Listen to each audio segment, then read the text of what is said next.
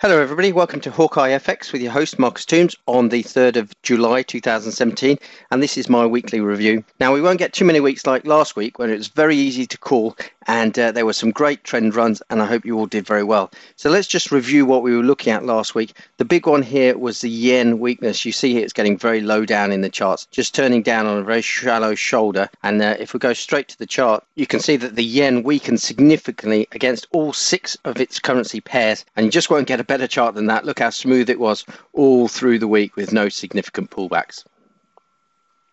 Now we're also looking for pound strength as it came up here, and euro strength. So let's have a look at those charts. So you can see here the pound didn't disappoint. It was very strong against the US dollar, the Japanese yen, New Zealand, the Aussie. The Canadian was quite horizontal because that had a little bit of surprise strength, and obviously we were going horizontal against the euro, which is strong in itself. And you can see that here on the euro chart, strengthening against the dollar, horizontal against the pound, strengthening against the yen, strengthening all week against the New Zealand and the Aussie, a little bit horizontal against this Canadian. And finally here we were looking for weakness in the Aussie, the Canadian, the New Zealand, and then the US dollar we were looking to turn down. Certainly didn't disappoint with US dollar weakness, New Zealand weakness, and Aussie weakness through the week, although it's just turning up now.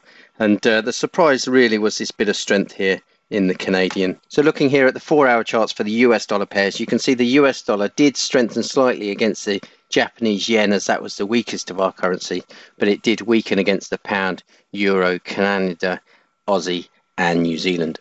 Now tomorrow there's a bank holiday in the United States for the 4th of July, Independence Day, and as a special, Hawkeye are selling all of their products for 25% discount. If you haven't already purchased the Fat Man, I would do.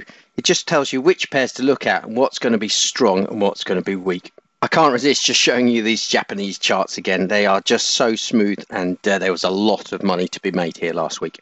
Okay, so let's take a look at the week ahead. Tomorrow will be quite quiet on the markets with the Independence Day in the United States, but do watch out for the interest rate decision from Australia.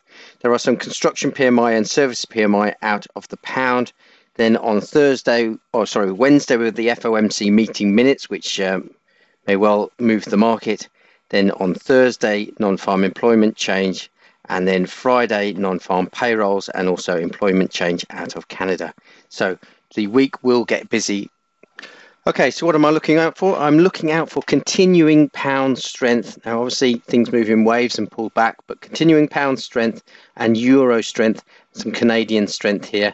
We look for continuing dollar weakness and New Zealand weakness here, and also weakness in the yen. This is very low down here, so we get a lot of price movement in the charts, but we are watching for this to turn up now and come back into some strength.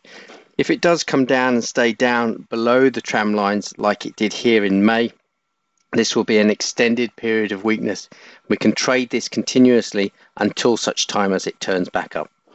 Okay, I hope this points you in the right direction in your trading, and I wish you all a very good week.